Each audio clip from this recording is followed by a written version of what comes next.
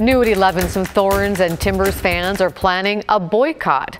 The Rose City Riverters and Timbers Army fan groups are asking members not to buy concessions or anything else inside the stadium at upcoming Timbers and Thorns games. This is in reaction to former Thorns coach Paul Riley being accused of sexual harassment. The groups say the Thorns organization hid the allegations when they were reported in 2015. They're demanding the current general manager of the Thorns be removed and several steps be taken to improve accountability.